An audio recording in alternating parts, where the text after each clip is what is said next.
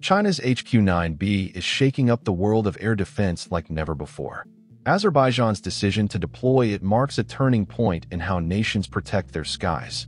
Once dominated by Russian and Western systems, this field now has a bold new leader, China.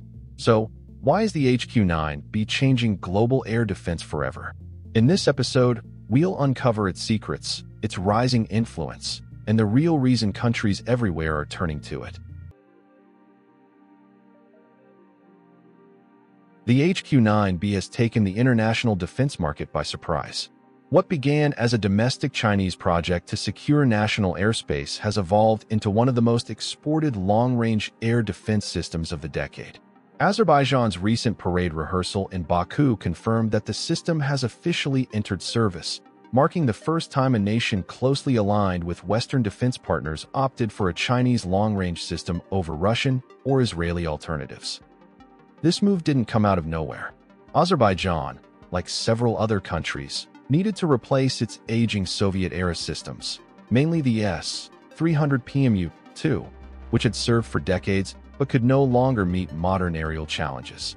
The HQ-9B emerged as a cost-effective and technologically robust successor, capable of integrating seamlessly into Azerbaijan's existing multi-layered defense network, which also includes shorter-range systems such as the Tor, M2, and Barak 8.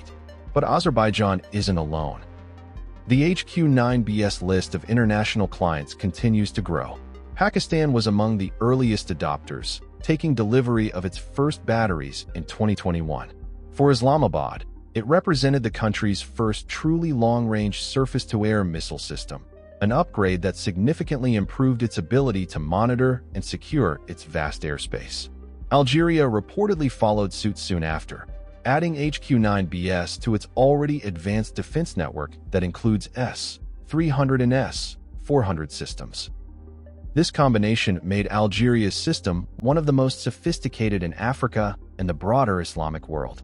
By the mid-2020s, Turkmenistan and Uzbekistan were confirmed to have received HQ-9B systems, replacing Soviet equipment and reflecting a clear trend across Central Asia. Countries long reliant on Russian technology are now transitioning toward Chinese alternatives. Egypt joined the group next, reportedly acquiring HQ-9B units to modernize its limited air defense network.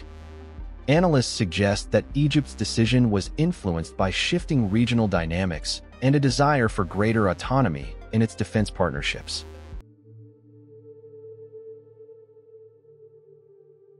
So what makes the HQ-9B so appealing? Why are nations around the world selecting it over American, Russian, or Israeli systems? The answer lies in a balance of range, flexibility, resilience, and cost-effectiveness, a rare combination in this class of technology. At its core, the HQ-9B offers an engagement range of up to 250 kilometers, meaning a single battery can cover nearly 200,000 square kilometers of airspace. That's the equivalent of defending a small country with one system. Its radar offers full 360-degree coverage, ensuring simultaneous tracking of multiple targets from any direction. The system employs a cold launch mechanism, ejecting missiles vertically before ignition, allowing safe, rapid, and omnidirectional responses without the need to reorient the launcher. The HQ-9B also features multi-tier missile architecture, enabling it to intercept a wide variety of threats across different altitudes and ranges, from low-flying aircraft to high-altitude, fast-moving aerial targets. This multi-layered approach gives it adaptability similar to that of Russia's S-400, while analysts frequently rate it as significantly more capable than older systems such as the S-300 PMU-2 or the American Patriot PAC-3. Another key strength is its resistance to electronic interference. The HQ-9B has been tested under simulated electronic jamming and high-intensity electromagnetic environments, proving its ability to operate reliably under conditions that could disable less advanced systems. Beyond raw capability, the HQ-9B's interoperability with existing systems has been a game-changer. Many countries across Central Asia, the Middle East, and Africa still operate Soviet-origin radar and command infrastructure. China's engineers designed the HQ-9B with flexible interfaces, allowing integration without the need to rebuild an entire network from scratch. For nations trying to modernize efficiently, that's an enormous advantage. Finally, the system is evolving fast. In September 2025, China unveiled its next-generation variant, the HQ-9C. This upgraded model reportedly features improved radar sensitivity, faster engagement cycles, and enhanced countermeasure resistance. For existing HQ-9B operators, that means potential future upgrade packages rather than complete system replacements, extending lifespan and lowering long-term costs. In short, the HQ-9B's success isn't a coincidence. It's the result of a well-calculated combination of technology, adaptability, and affordability, a blend that few others currently match. But its growing popularity isn't only about performance. It's also about power and influence, which brings us to our next section.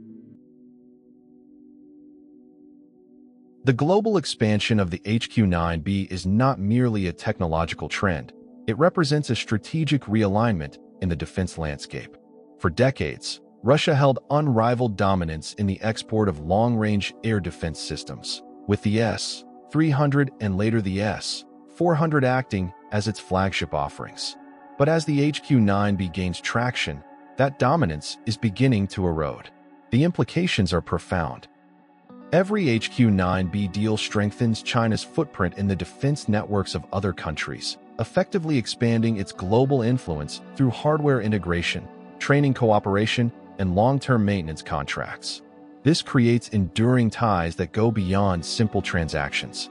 Once a country's air defense relies on Chinese systems, its operational doctrine, data sharing, and supply chains often follow suit.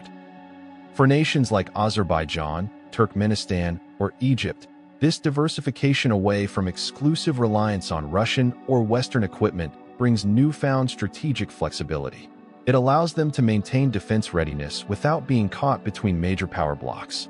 For China, meanwhile, each export success boosts its reputation as a trusted, advanced supplier capable of matching or surpassing established competitors.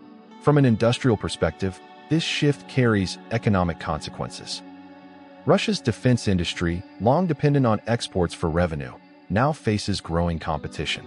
In contrast, China's defense sector benefits from rising demand, steady foreign partnerships, and the global perception that its products are battle-proven through rigorous testing and real-world performance demonstrations. Moreover, the HQ-9B serves as a gateway system. Many of its operators have either purchased or shown interest in Chinese fighter jets such as the J-10C or the JF-17 Block 3. The logic is simple. Integrating aircraft and ground-based systems from the same supplier simplifies training and network integration. This creates a full-circle ecosystem where China becomes the go-to provider for both offensive and defensive aerial technologies. As for what's next, the arrival of the HQ-9C variant suggests that China intends to maintain its momentum and continue innovating. Future clients may benefit from enhanced networking capabilities, faster reaction times, and smarter targeting algorithms powered by artificial intelligence. This evolution ensures that the HQ-9 series will remain competitive in an era defined by drones, stealth platforms, and precision-guided threats. Conclusion: the HQ-9B is more than a missile defense system. It's a signal of transformation. From Baku to Cairo, its presence represents a new era where advanced defense technology isn't limited to a handful of nations. As more countries align with China's defense ecosystem, the global balance of air defense power continues to evolve. If you enjoyed this video, don't forget to like, share, and subscribe for more updates on space exploration and scientific discoveries, and don't forget to leave a comment below. Also, you can visit our website, SpaceEyeNews.com. Thank you for watching, and see you next time.